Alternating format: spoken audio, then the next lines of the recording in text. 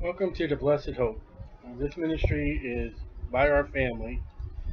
Every night we go through a particular part of the Bible as we study. We, as a family, are inviting you into our study. That the Bible says, for the perfecting of the saints, for the work of the ministry, for the edifying of the body of Christ. I do these studies with my family so they can grow in the Lord, so they can know the Lord through the Word of God, by the Word of God, of the Word of God. It's very important. And we invite you to listen, to share, to learn with us too, the Word of God. We ask that you share these, to give full liberty of sharing to your friends, to your family. We ask that you use these videos for the edification of the Lord Jesus Christ, and that you abuse not these videos. They are to work for the Lord Jesus Christ, for edification, for growth. We thank you.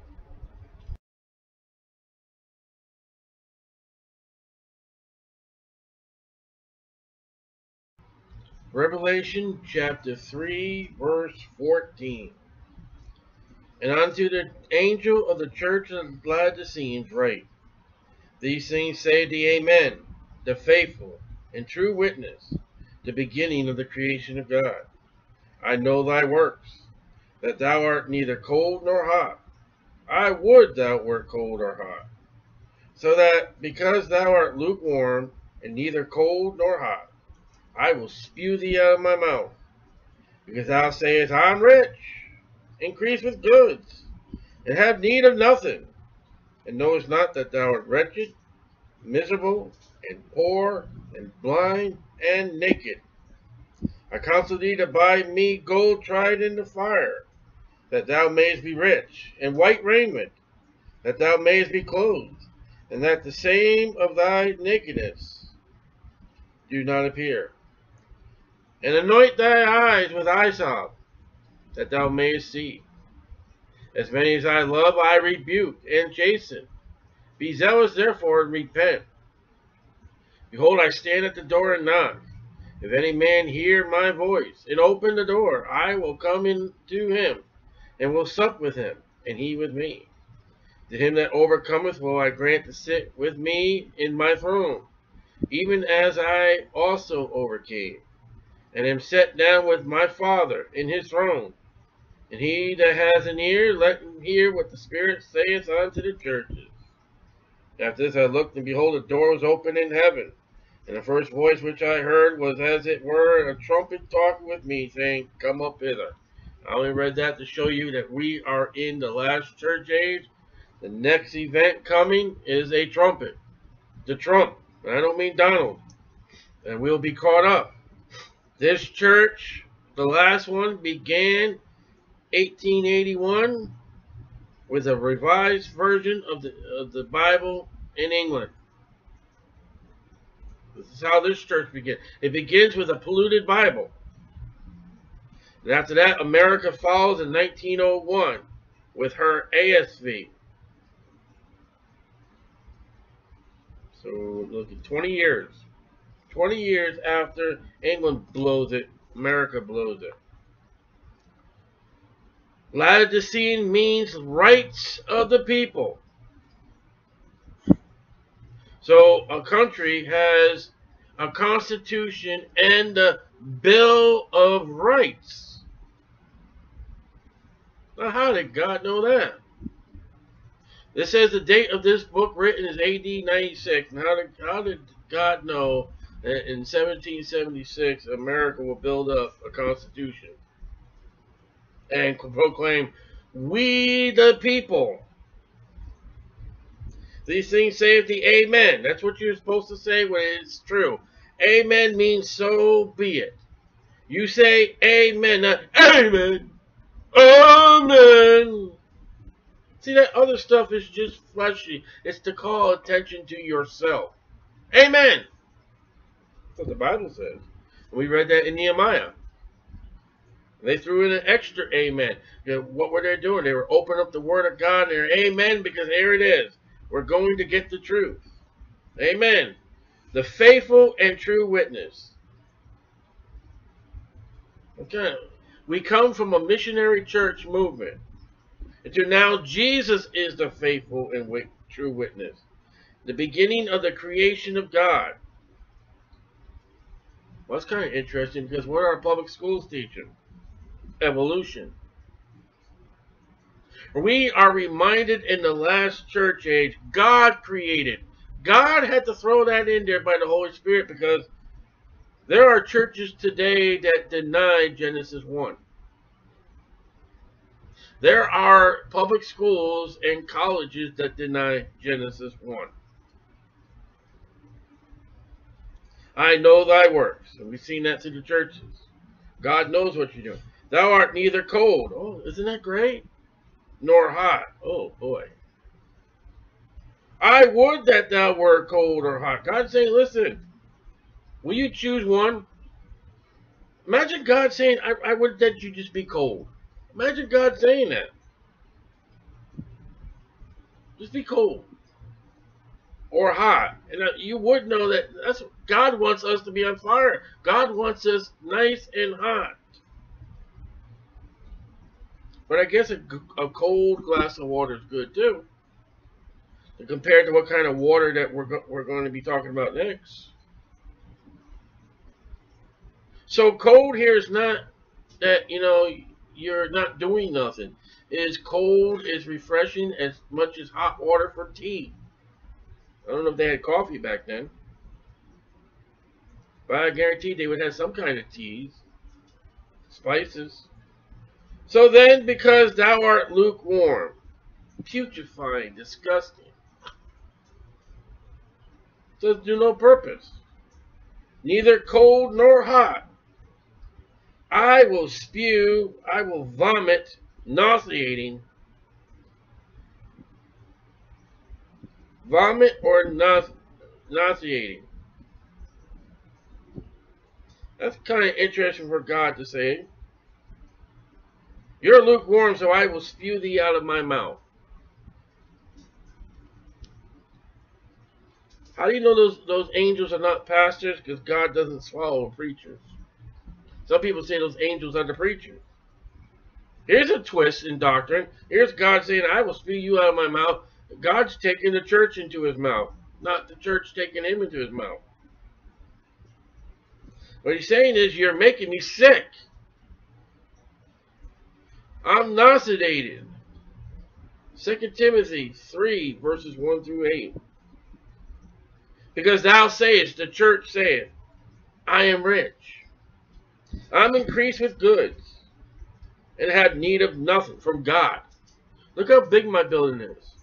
Oh, we can raise $1 million for our building program. Look at all the people we got. Look how good our choir is.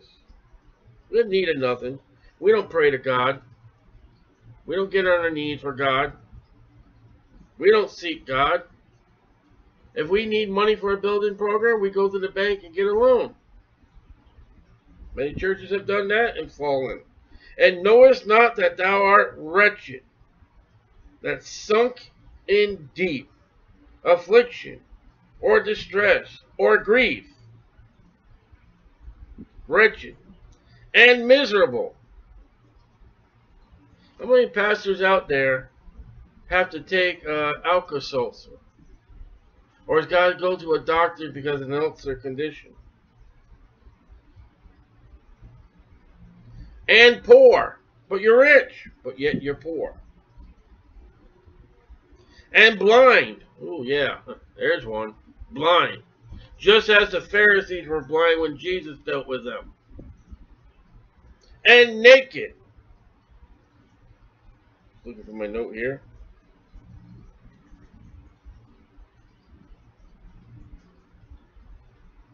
Even with hats, spring dresses, suits and ties, you're naked. Oh, I think a Christian should dress up for church. You're naked! What God says. This is the outside and the inside of the church. I counsel thee to buy me gold, tried in the fire.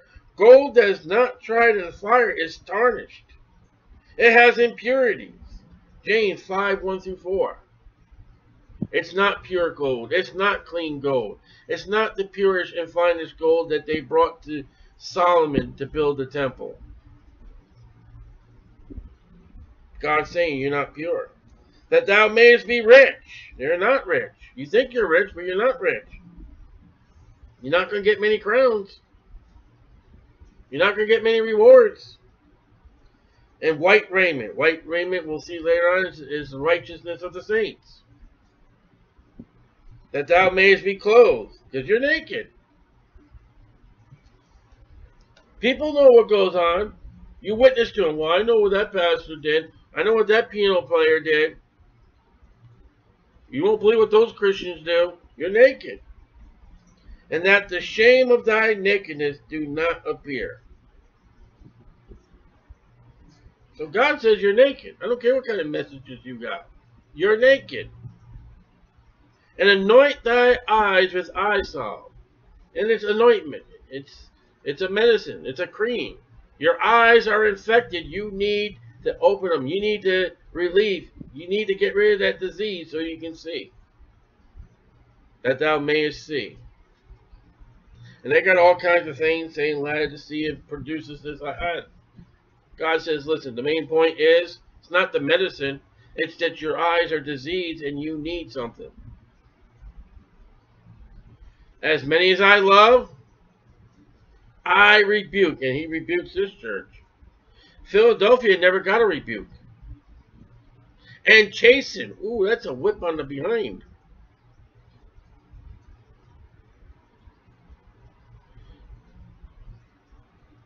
Be zealous, be on fire, therefore, and repent. Behold, I stand at the door. Remind you of Philadelphia? Remember I kept saying about the door? Be careful, as I'll tell you in the next church age. Behold, I stand at the door and knock.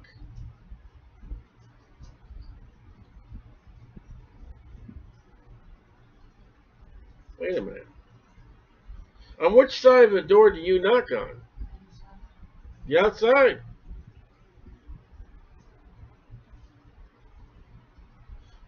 This church, Jesus Christ, is on the outside. If any man hear my voice, not only knocking, he's calling. And open the door, free will. Any man, he's not talking to the full assembly. He's talking to somebody, one person. Hear my voice and open the door. Wait a minute, I thought the door was open in Philadelphia. No man can shut. I have opened the door that no man could shut. That perversion of the modern Bibles closed the door in 1881. There's a problem in 1881. Scripture was scripture. When Jesus closed that door that no man could shut in Philadelphia, guess what he did? He stepped outside and it's knocking on the door. And now he says, if any man will open that door. So God's not done with his church age, but Christ is not in it. And it's working on individual people. I will come into him. Him, not them. And will sup with him. And he with me.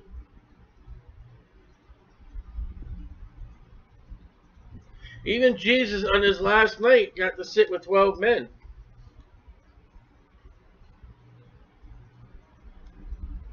Here with the church now it's just one. Individuals. To him that overcometh, again we saw that in 1 John, that's not us today. We've overcame. Will I grant to sit with me in my throne? Even as I also overcame, and am set down with my Father in his throne. That's where he is today.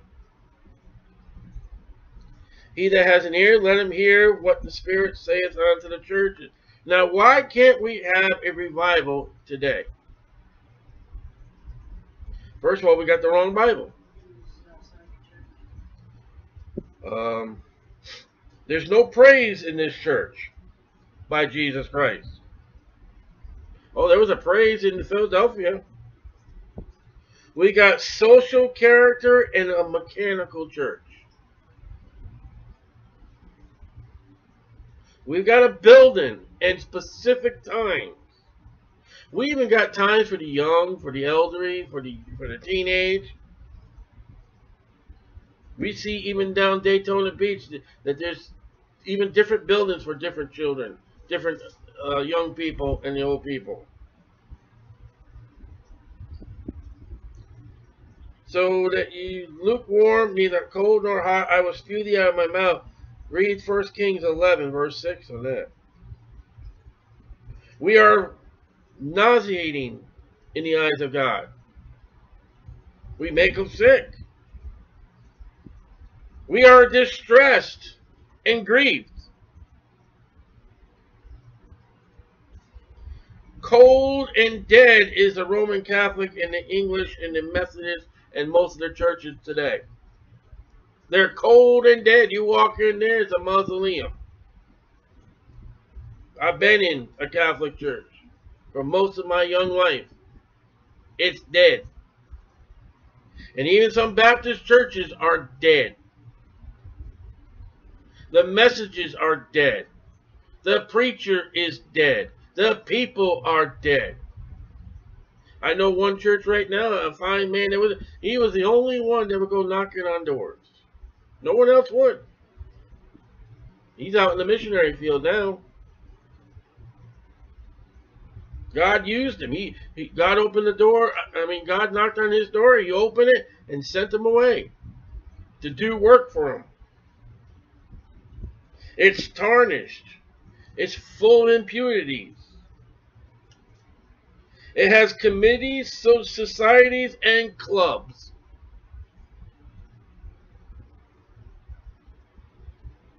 The revivals are paid evangelists and paid singers. The theme of this church is soul winning. Yet many don't do nothing. It's cathedrals, cathedral-like buildings. It's eloquent preachers, paid singers, large congregations, and worldliness. It's pride in building and attendance and the attraction of what they are. It's the praise of preaching and the singing. When somebody comes to visit that church, a guest preacher, a guest evangelist, even I've had this happen to me. We came in on flight, it was very late at night or very early in the morning.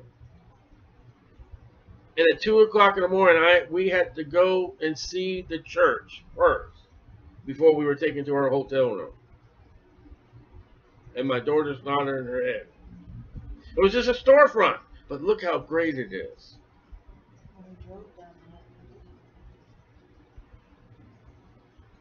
They boast of membership. Money and not God is the key, which replaces the Holy Spirit.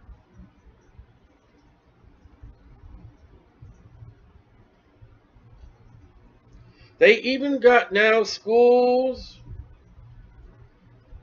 and seminaries where a pastor sends his people to do them, where the pastor himself is not teaching his own sheep the Bible. That is against the teaching of Paul. You got a congregation and somebody's called to preach and someone is called to study their Bible. Pastor, it is your job. It's a church of perverted Bibles, we said. They changed the hymns and they got worldly music.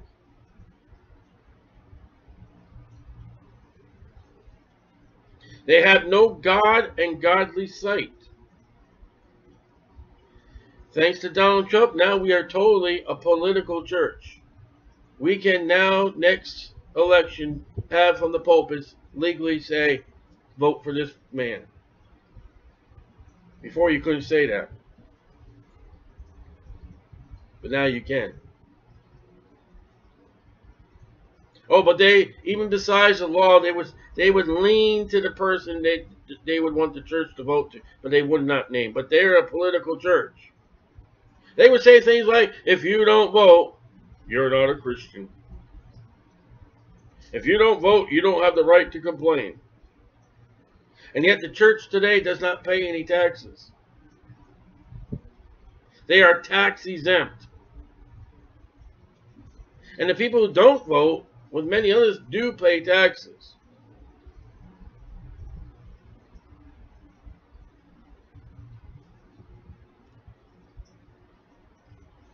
Jesus Christ stands outside. The church excludes Christ. We had a woman today come up to us and say, that's not what Jesus would do. I think one of the things I said to her, it's on video, you haven't read your Bible. You got Christians that come up to you and will say something completely opposite of the Bible, not knowing because they don't study and read their Bible. And they think just because you offend them that we need to shut up, pack up, and go home.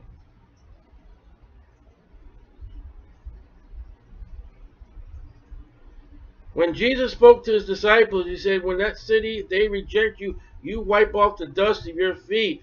He says, woe unto those cities, Chorazin. He said, it's been better for Sodom and Gomorrah than you because you've heard the truth. You don't want God to say, Stanley, wipe that dust of Daytona Beach off your feet, you're moving somewhere else. You better be quiet, lady. You better be quiet, people, because maybe God will say, okay, fine, I will get rid of them. I will move them. They exclude Christ. It's a closed door. As I said yesterday, many churches were called the open door. You got to change that name to closed door.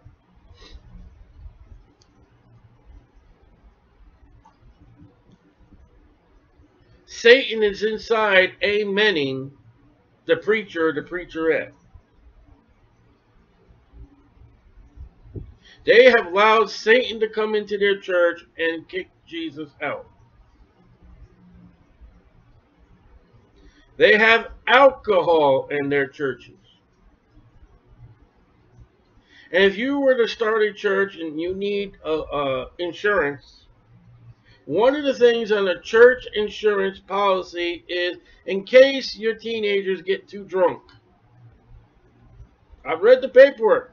I even called on that one. I was like, wait a minute.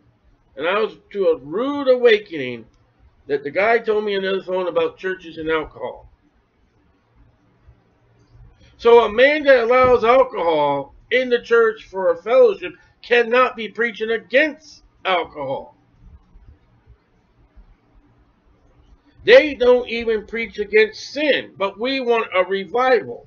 I'm telling you why there will be no revival. And then you get up and say, well, there'll be a revival in my church. So you're rich.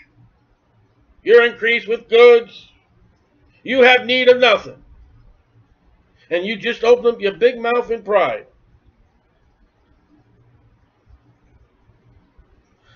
A word, a name of the Bible today would be signed on this church, Ichabod.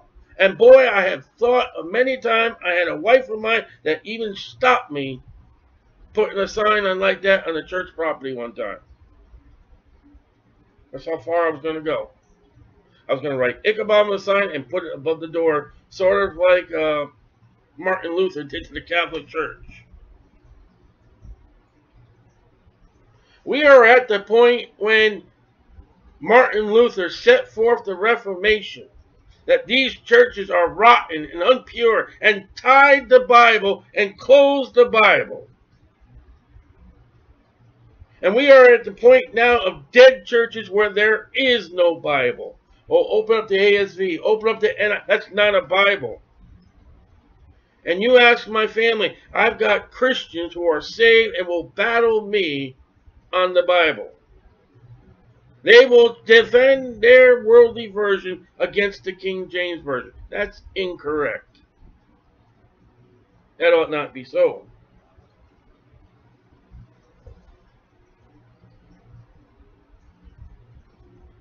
As the world, the church rejects the Jews. They don't even know who a Jew is and what a Jew is. Kind of hard when you got a whole Bible full of them. And finally, here's the biggest one. Why there's no revival today. They love the pastor more, if not Jesus. There are people that pastor moved away across the nation. They would move with him. There are people there, if the pastor died, they would quit going. There are people, oh, if you say anything against my pastor, I'll fight you. But what you mean, what if I say something about the Bible and Jesus Christ? You better check your love. You better check who you're serving, because that's a man. That's an idol.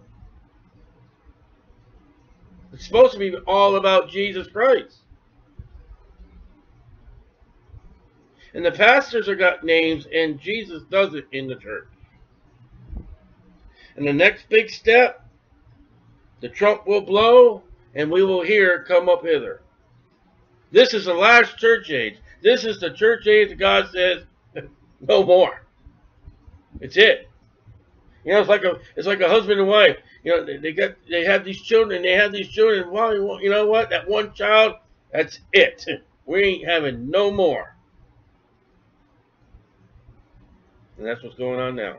And we are now in the Laodicean church age. And the Laodicean church age tells us also in the tribulation period, the end of the 7 years, it's going to be dead too. Laodicea disproves evolution. It don't get better.